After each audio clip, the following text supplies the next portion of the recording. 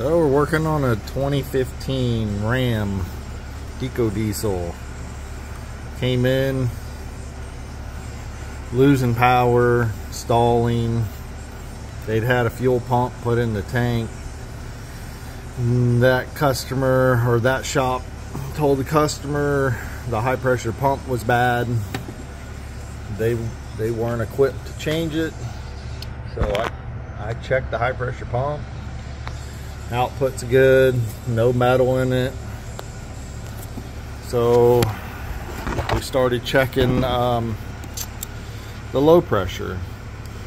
Come over here into the fuse box. This fuse for the fuel pump is burnt. So Chrysler's got these kits out here. You wire in these relays. It's big on the Caravans and Jeeps, and there's really nothing.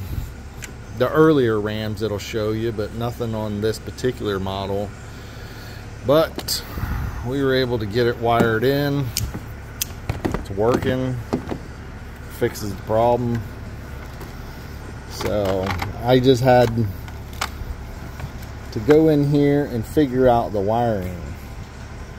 So you see this blue and orange is the fuel pump wire.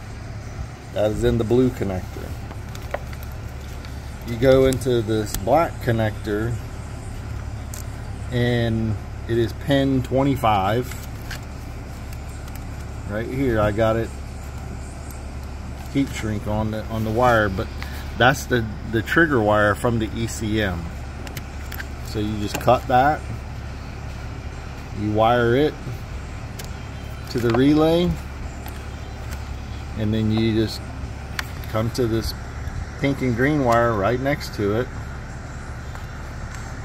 You don't cut the wire, but you want to splice into the wire, and that will trigger the relay on and off. And then you'll wire in the fuse link, put your fuse in it. I just stuck it on the